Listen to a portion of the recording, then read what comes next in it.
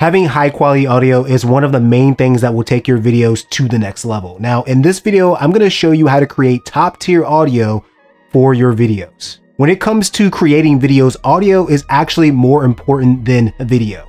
Viewers will sit through a video with not so great visuals, but they will immediately stop watching a video with terrible audio. Trust me. Don't let this happen to you. Now, let me share with you an audio setup that is not only versatile, but will transform the quality of your videos immediately. Now, the core piece of gear in this setup is the Zoom F3. Now, this tiny device packs a lot of punch and will blow your socks off the first time you use it. It's a bit unassuming when you first look at it, but one of the biggest reasons why this is a core piece of gear in this setup is that you can record up to 192 kilohertz with 32-bit float recording. Now you're probably like, what is that, right? 32-bit float recording is essentially a technology that allows you to record a very wide range of audio levels, from like the faintest whisper to a blood-curdling scream from a horror film. It'll actually record it all. And this means that there's absolutely no need to set or adjust the gain. And this also means that your audio recordings will not clip. So gone are the days where you had to ensure that your audio levels were absolutely perfect. Otherwise, you'd have to scrap the entire thing and start over.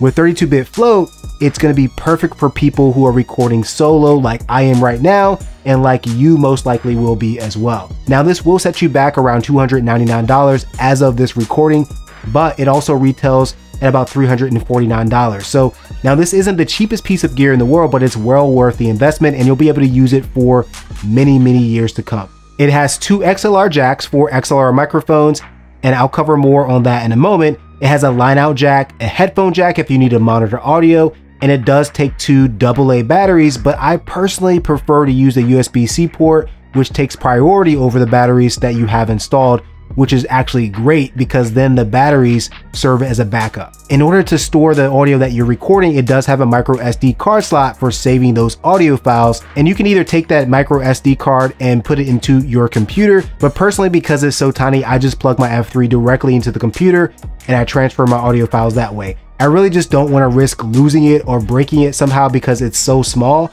So be sure to pick up a high quality one. Personally, I use a SanDisk 128GB card, and it works fantastic.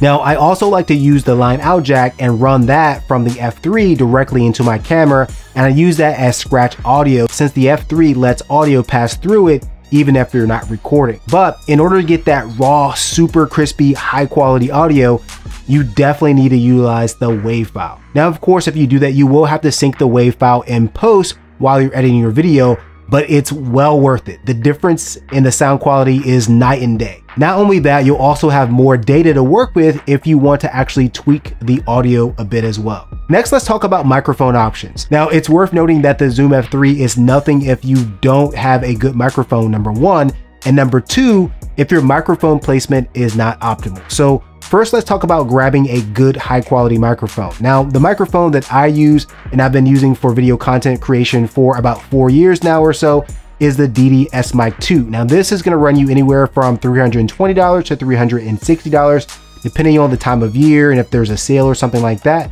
Other options that will be less expensive but still have great quality is going to be the Rode NTG2 or the Sennheiser MKE 600. Now, this Deity S-Mic 2 is an XLR microphone, and since it does require phantom power, be sure to turn on the 48-volt phantom power setting on the F3. Now, you'll also need an XLR cable as well. You can grab that from Amazon really easily. By the way, everything I'm talking about is going to be in the description box below. Now, one of the things that I like about shotgun microphones is that it's extremely versatile. With one configuration, it stays well outside of the frame and you don't have to worry about the microphone actually being visible in your shot. And this is excellent for talking head videos like this one. And in another configuration, you can literally mount it to your camera rig and record that way. And this works really well if you find yourself moving around in different locations to film throughout your house or wherever. More on that though in another video. Now, with that being said, to get the highest quality audio, you want to have the microphone as close as possible to you when you're recording. That way you get the best quality audio possible out of your microphone and the Zoom F3. The main way that I recommend the microphone getting as close to your mouth as possible but out of the frame is to use a mic stand or boom stand. Setting the microphone up like so, you run the cable to the F3 and then you make sure the microphone is pointed down towards your chest, and then you're good to go. Now, I guarantee you that when you sit down to edit the video, you're gonna be amazed at the audio quality coming out of this thing. So now let's look at the total cost of everything we talked about, because we talked about a lot today. The Zoom F3, as of recording, is gonna run you about $299. The SanDisk micro SD card, that's 128 gigs, is gonna be $18. The DDS Mic 2 is gonna be $359. A mic stand is gonna be $32. XLR cable is gonna be $15, and that's $723 in total. Now, you can get the price down a little bit by going with one of those other cheaper options I mentioned earlier, but be sure not to cheap out too much. Otherwise, the quality of your audio is gonna definitely suffer and is not gonna have that wow factor that I'm talking about.